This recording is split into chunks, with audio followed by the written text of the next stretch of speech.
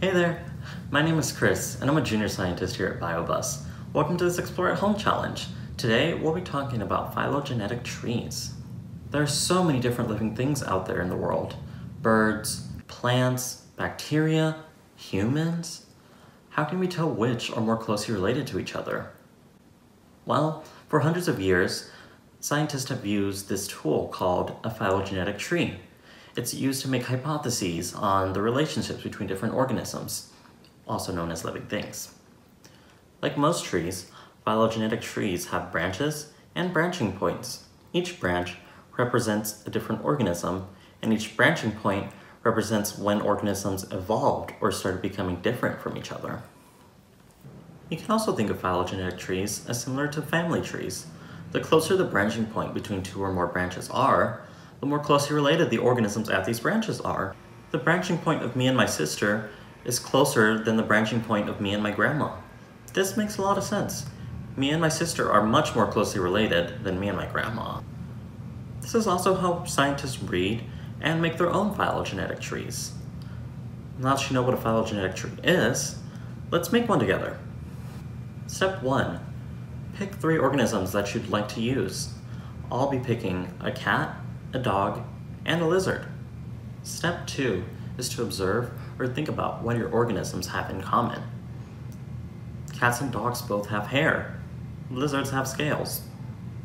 Cats and dogs also have what scientists call mammary glands. These are used to give milk to their babies. Lizards don't have mammary glands. Lizards lay eggs. Cats and dogs don't. Lizards are cold-blooded. Cats and dogs are warm-blooded. For a list of more traits to think about or observe, check out the resource guide that we provided with this video. Now that we've observed and thought about what our organisms have in common, we're now ready for step 3, to build our tree. From my list, I can see that lizards seem to be the more unique animal between the 3. Lizards don't share as many things in common with cats and dogs. This means that lizards are probably not as closely related to these other 2. So, we will put the lizard in the first branch. We are now left with 2 organisms. Where does each one go?